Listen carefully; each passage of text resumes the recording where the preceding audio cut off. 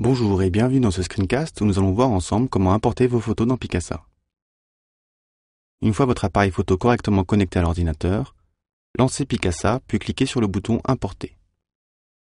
Un nouvel onglet s'ouvre avec les photos présentes sur la carte mémoire de l'appareil photo. En cliquant sur une miniature, un aperçu s'affiche. Vous pouvez changer l'orientation de vos clichés depuis la fenêtre de prévisualisation. Pour choisir les clichés à copier manuellement, maintenez la touche CTRL enfoncée lors de la sélection avec le bouton gauche de la souris. Un clic droit sur une miniature permet d'ajouter ou d'exclure une photo de la sélection.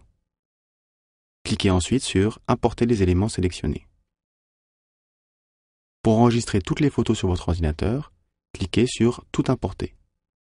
Vous pouvez exclure une ou plusieurs photos de la sélection avec un clic droit. Dans la fenêtre qui s'ouvre ensuite, sélectionnez un dossier de destination pour vos photos. Vous pouvez indiquer le lieu de prise de vue et une description qui faciliteront les recherches dans votre photothèque.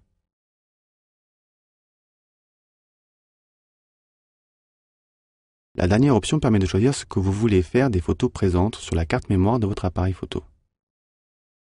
Vous pouvez les laisser telles quelles, sans modification, supprimer uniquement celles qui sont copiées sur votre ordinateur, ou nettoyer complètement la carte mémoire pour la réutiliser. Cliquez ensuite sur Terminer pour finaliser l'import. La photothèque de Picasa s'ouvre alors sur vos photos fraîchement importées. Rendez-vous dans nos autres screencasts pour découvrir comment retoucher et modifier vos photos et les partager sur Internet avec Picasa.